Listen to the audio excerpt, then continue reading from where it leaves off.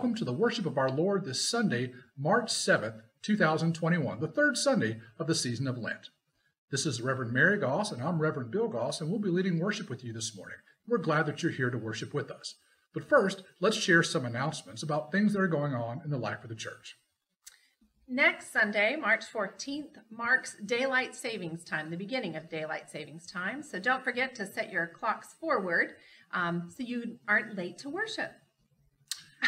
Also, we realize that we've been making these worship videos and putting them out into the world, but we haven't taken into account that there may be folks that are watching and worshiping with us every week that are not members of Overbrook Church and may be interested in that. So we would like to invite you, if you have interest in life at Overbrook Church or maybe being a member of Overbrook Church, to reach out to us and contact us, and we'll have a conversation with you and answer your questions and talk to you about what it might take to help get you signed in and become a member of Overbrook Church. The contact information for Overbrook can be found in the end credits at the end of this service. So just wait till the end, and one of those slides that scrolls by will have all the contact information you need. We look forward to hearing from you. Those of you who are here in the Columbus area, we are pleased to be able to offer set scheduled sanctuary times for you to come in for 15 minutes and sit in the sanctuary by yourself or with your spouse or family or your bubble that you are together with during this time, and to spend some time in prayer inside the sanctuary. Those times are by reservation only. They are on Mondays between 4 and 5:30 and Tuesdays between 11 and 1. And you can call the church office to make those reservations. And also, we want to remind everybody that Overbrook Church is in the middle of a capital campaign right now. So we want to say a special thanks to all of you who have made pledges to that campaign, and encourage all of you who have not yet to consider making a pledge to help establish and continue the work of this church going forward into the future. And also a reminder that you can find Lent resources on our webpage. There's a banner along the top that you can click that says Lent. You can click on that, and there are different options and ways that you can participate in Lenten practices. You can also find that link in our Wednesday email, our midweek email that comes out in your inbox at home. So if we were worshiping together in the same physical space, we would now stop and share the peace of Christ with one another. But we can't be physically together, so being virtually together, we want to share the peace of Christ virtually. So we encourage you to reach out over the phone to 2 or 3 people that you might normally see on a Sunday morning and share the peace of Christ with them, and then spend a few minutes catching up. So the peace of our Lord Jesus Christ be with you, Mary. And also with you, Bill. And also with you. Let's worship God together.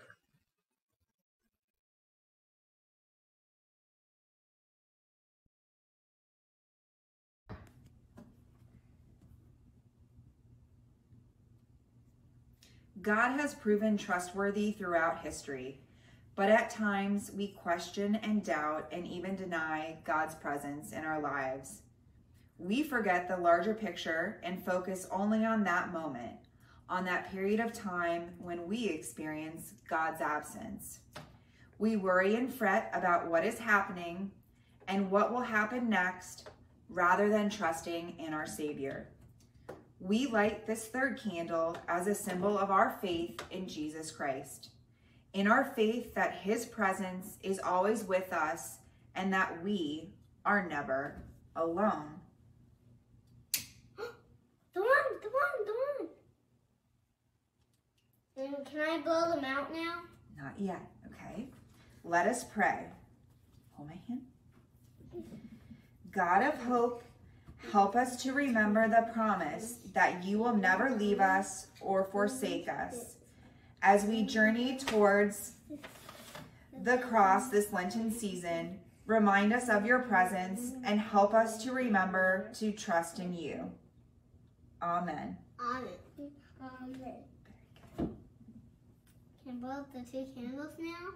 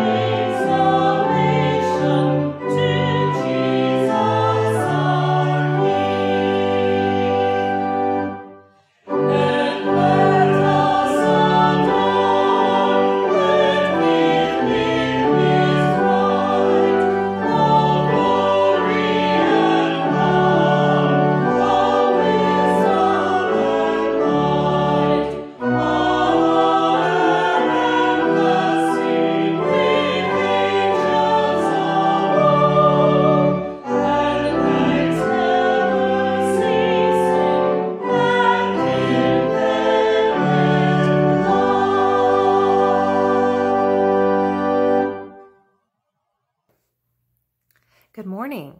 I am here in my basement. Why am I in my basement? Because I was thinking about a year ago, this is where we started. About a year ago is when we had to shut down and close the church and start worshiping from our homes because it wasn't safe for us to be together. A whole year where we didn't get to gather in the sanctuary or in the great room, the parlor, a whole year without being able to gather in our Sunday school rooms or youth rooms or the choir rooms, a whole year. That's a long time.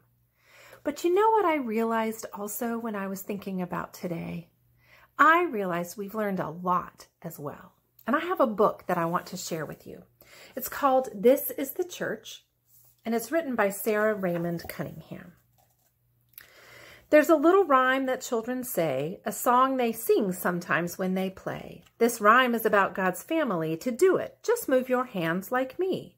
Here is the church. Here is the steeple. Open the doors and see all the people. What a great rhyme. Isn't it neat? But wait, this story is not yet complete. There's more to the church than just those 2 lines. To learn about God's family, let's add to the rhyme.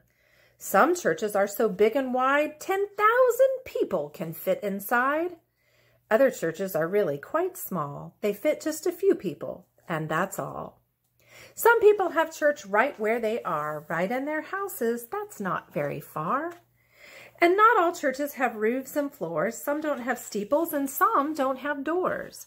Some people have church under the stars, and God comes and meets them right where they are. And in places where it's not safe to be found, some people even have church underground. And church isn't something that stands still, you know. The church follows God's people wherever they go. The church moves in buses, planes, and cars to share God's love. The church has gone far. The church works among the sick, hungry, and poor, with people in need wherever they are. It's gone to cities. It's gone to towns. It's to school and to work. The church gets around.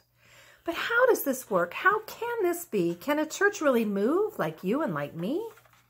That's the secret. It certainly can. Church moves through your feet. It works through your hands.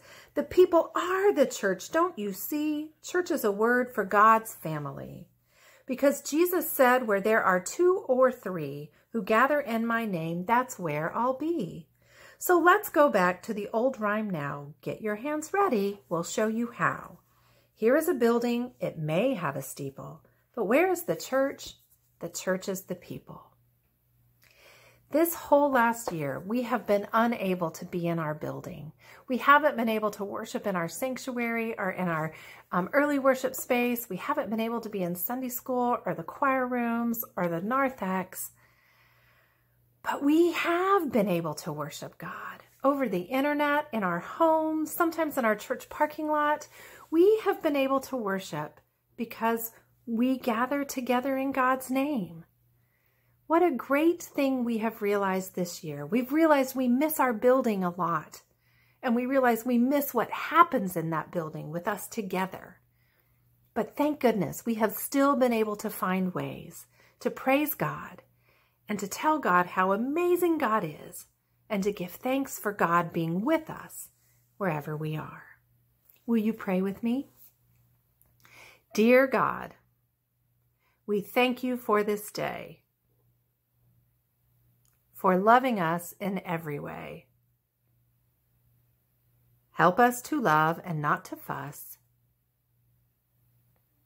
because we know that you love us. Amen. I hope you have a great week, and I can't wait to be in worship with you soon.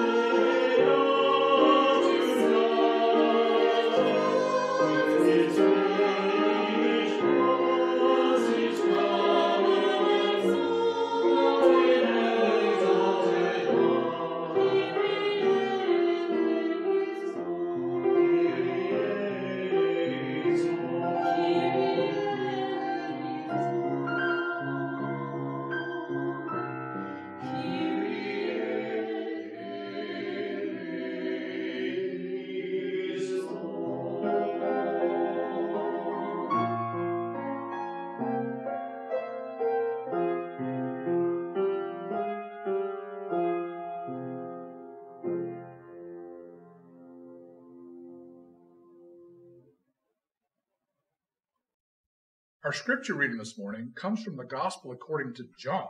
We're going to be reading from the 2nd chapter of John, verses 13 to 22. So listen for the word of the Lord as it comes to us in the Gospel according to John, chapter 2, verses 13 to 22.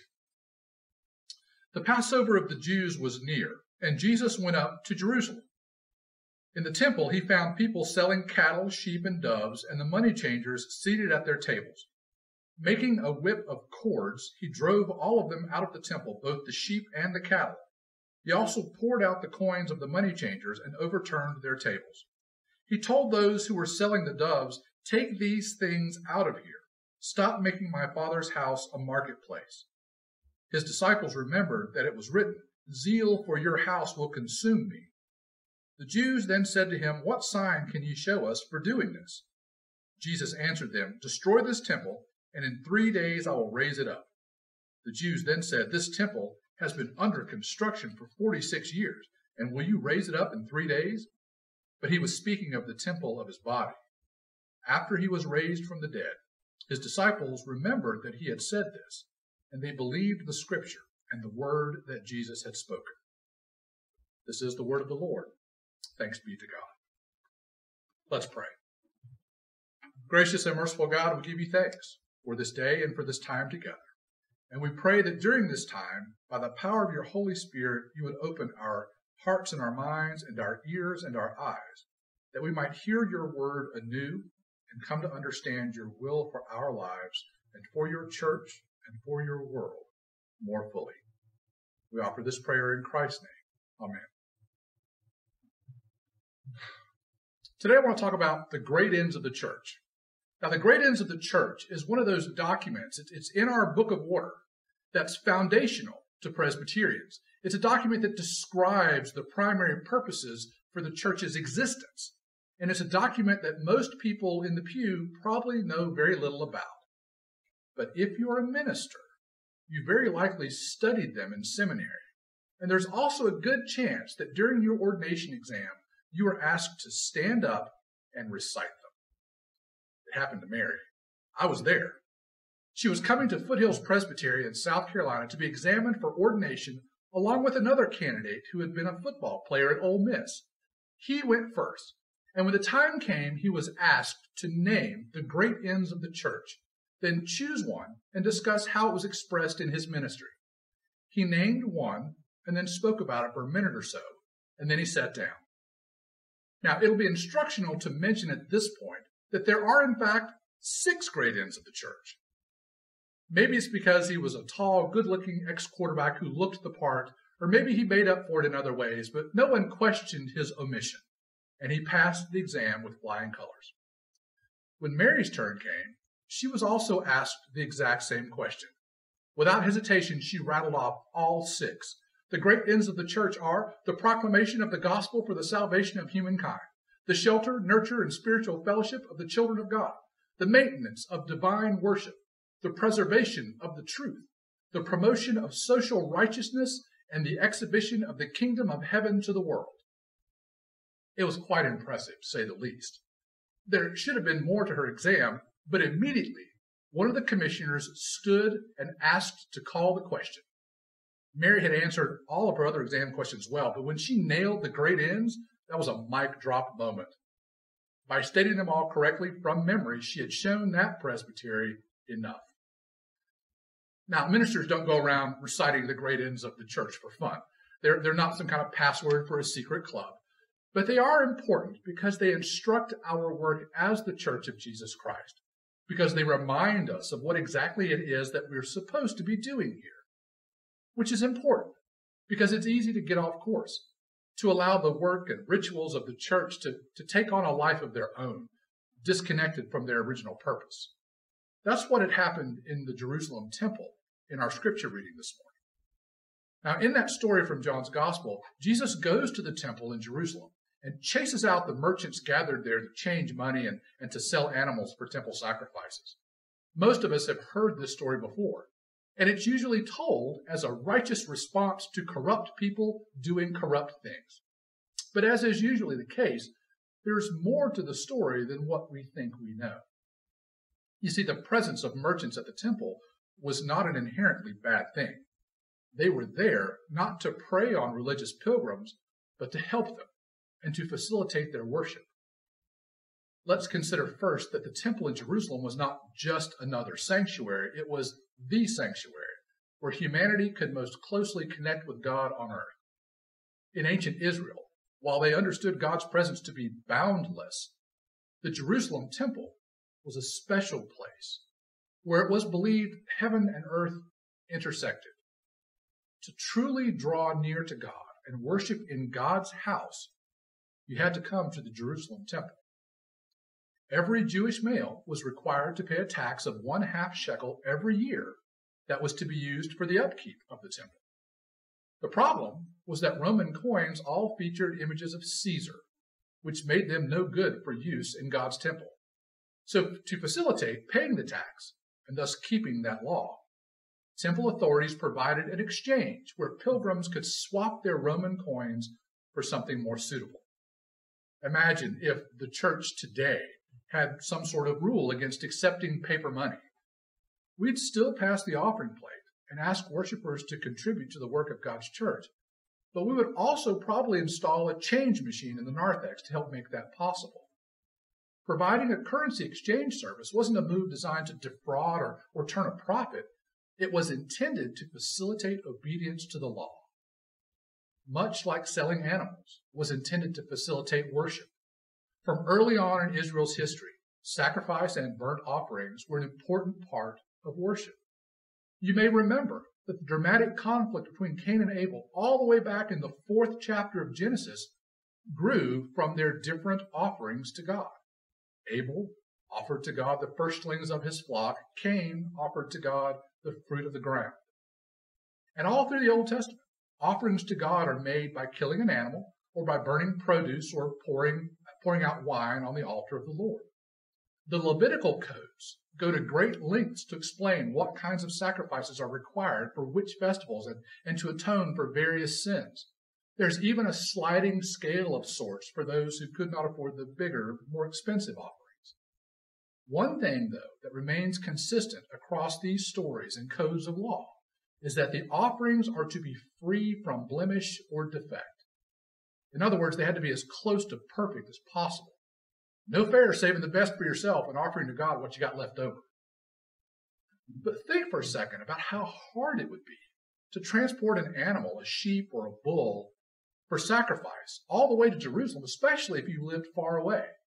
The longer the trip, the more likelihood for the oxen or sheep or whatever it was to pull up lame or get mauled by a wild animal. Ever try to carry a casserole or a cake to a party? The longer the drive, the less appetizing it is when you get there. It's the same principle.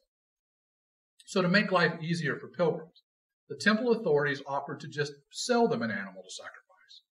And for a lot of people, it would have been far easier to purchase what they needed for worship after they got to Jerusalem anyway. This was a pastoral response to a real problem of how to make sure your sacrifice was as perfect and acceptable as possible. And providing the things you need for worship isn't that strange of an idea.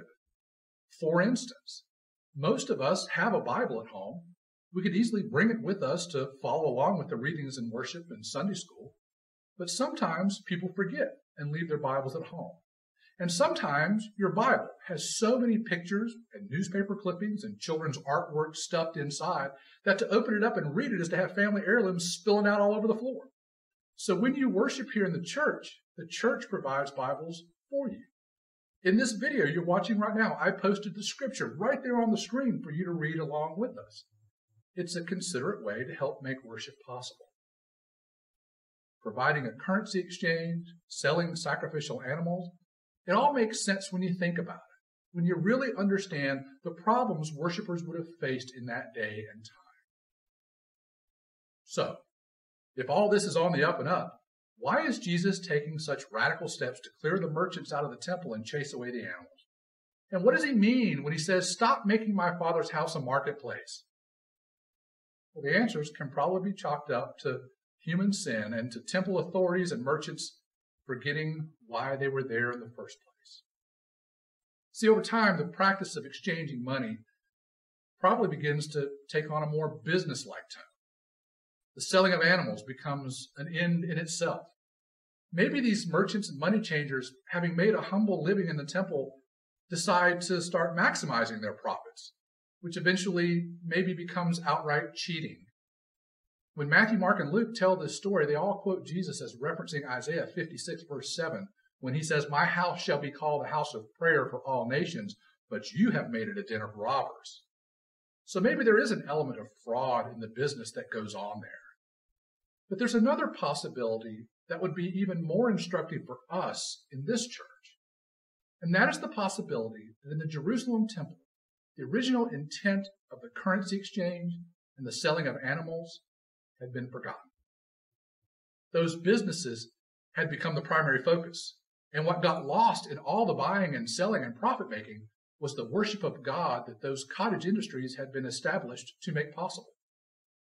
You see, sometimes we run the risk of getting so wrapped up in our roles and businesses in the church that we can forget what all of that is supposed to facilitate. We can get so focused on our special projects or our favorite ministries, and in our desire to do them well or make them better, we can forget that God, those projects and ministries were supposed to be in service of. We do stewardship campaigns and capital campaigns and membership drives and coat drives and food drives. We provide meals for the hungry. We have choirs and ministry teams and committees and youth groups and fellowship events. We do elaborate worship services and provide Sunday school programs and Bible studies. And in this day of COVID, we put hours of work into producing virtual worship videos to post online and virtual fellowship activities. And we make rules to guide our time together, and we institute policies, and we do work. But every single bit of that is meant to serve the kingdom of God. And if it doesn't, if any part of it doesn't, then as the Church of Jesus Christ, we shouldn't be doing it. Remember, the great ends of the church are proclaiming the gospel, nurturing the spiritual growth of God's people, worshiping God, preserving God's truth, doing justice, and being living examples of God's kingdom. That list doesn't include attending meetings, or balancing the budget, or maintaining a building, or increasing membership. Doing those things may help us to facilitate the purposes of the church, but in and of themselves, they are not the point of the church. I had someone tell me once that we need more members because we need the contributions to help our bottom line. No, that's not why we invite people to church. We're not in the business of building a membership roll. We're in the business of building disciples of Jesus Christ. Now, don't get me wrong. It is still wise to institute sound business practice. It is wise to care for and maintain all the resources that we've been given. But those things serve the ends of God's church, not the other way around. We are in the middle of a capital campaign right now, the purpose of which is to raise money to help repair our building. But the point of repairing our building is to facilitate the ministry and discipleship that we do here. And it can be really easy to forget that, to fall into the trap of maintaining a building for its own sake. We're not raising money to make sure this building doesn't fall down around us. We're raising money to make sure that the ministry we do here continues into the future. We're conducting a campaign to help make sure that the last 100 years of work towards the kingdom of God, the powerful spiritual experiences generations of Christians have had here, the word of God that is proclaimed here, the love of Christ that is shared here, can continue to grow and bear fruit for the next 100 years and more. You see, that's why we do the work of the church. That's why we fundraise and recruit and volunteer and serve, not because those are good things to do in and of themselves, but because they help to facilitate the coming kingdom of God. And that's why Jesus raised a ruckus in the temple, because the things happening there had been started for the purposes of helping doing God's kingdom work. But that work was eventually forgotten, and other priorities, other motives had taken hold. If Jesus walked into our church today, would he be pleased with what he found? Or would he start flipping over tables and challenging our motives and our priorities? In this season of Lent, during this time of self-reflection and repentance, it is good for us as a congregation to examine what we do and why we're doing it. What are the great ends toward which we are working? It is good for us to re-examine those motives and priorities and make sure that what we are doing for God's glory, not our own. That what we are doing, we do not for our own edification, but for the kingdom of God. Everything we do in the church should be directed towards that great end. To God be all glory, honor, power, and dominion in this world and in the world that is to come.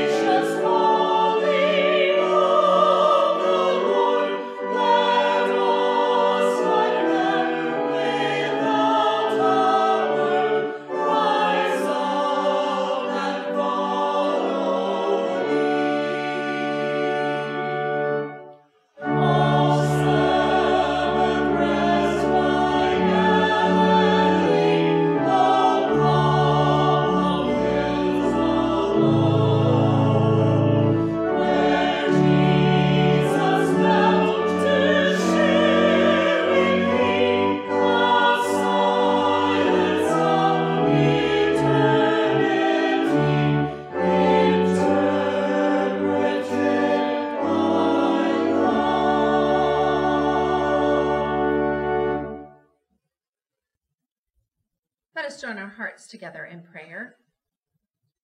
God of amazing grace and boundless compassion, you call us into your fold and welcome us just as we are. And for your unconditional love for each and every one of your children, including ourselves, we give you great thanks. We know, O God, that you are present in each and every moment of our lives, but still we continue to seek you as we face a world that feels so very overwhelming. We pray this day over the deep division that has settled into our nation. Violence by words and actions erupt daily as injustice in so many forms continue. We pray for our government and leaders to model kindness in their disagreements, maturity in their conversations, and to do the very hard work of finding ways forward that seek the good of all people. We pray for the very systems in our world that have created injustice, that they might be righted, and for all of our actions to help make it so. And we pray, O God, for guidance and wisdom and initiative to move forward in ways that bring justice and unity for all. As our pandemic continues, we lift up the 500,000 families who are grieving the loss of loved ones, and give thanks for those who work to provide care for all who are ill. We add prayers of strength to our first responders and medical community for their mental and physical exhaustion. May they know your unconditional and sustaining love, O God. And while we offer thanksgiving for the vaccine, may we have tolerance within its delivery and fairness in its distribution. As we move into this time of this now and not yet with our immunity, may each of us act with patience and thoughtfulness with all of your children in mind. As always, O God, we pray for those who are hungry. May they find nourishment. We pray for those who are hurting or ill. May they find health. For all who are weary, grant them rest. For all who are fearful or anxious, may they know peace. And for all who feel alone or unloved, may they find an abundance of your love. We pray these things with humility, knowing the love you have shown us through the love of your Son, Jesus the Christ, who taught us to pray together. Our Father, who art in heaven, hallowed be thy name. Thy kingdom come, thy will be done, on earth as it is in heaven. Give us this day our daily bread, and forgive us our debts as we forgive our debtors. And lead us not into temptation, but deliver us from evil. For thine is the kingdom, and the power, and the glory forever. Amen. Well, that concludes our service for this morning. Thank you for joining us, and thank you for worshiping with us. Now, let us go and return back to our journeys from which we turned aside to be here, remembering that as the church, everything we do is for the glory and the purposes of God's kingdom. Now go. And as you go, may the grace of God the Father, the peace of Jesus Christ, God's Son, and the fellowship of the Holy Spirit be and abide with us all, now and forever.